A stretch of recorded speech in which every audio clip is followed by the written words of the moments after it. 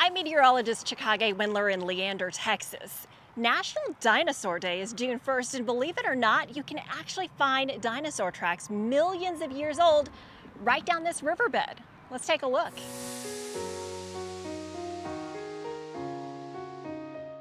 I know it's a half a mile from the bridge back behind us to see the dinosaur tracks. Are we getting close to the dinosaur tracks? Yes.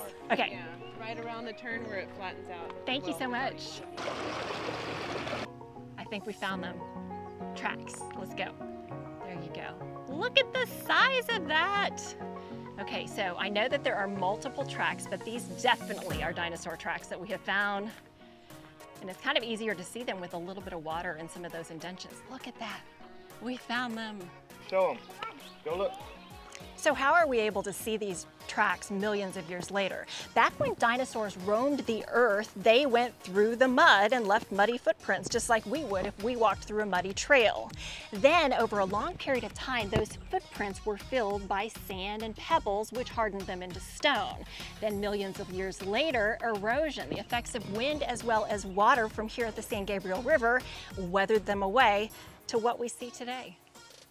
They look like raptors. There's one and there's two. Texas is known for its dinosaur tracks. There are 12 right here in a row. Also, an area north of here called Glen Rose has Dinosaur Valley State Park, certainly worth a visit. If you're not from this area though, you might just do an online search for dinosaur tracks near you, and you may be able to explore prehistoric times right from your own backyard.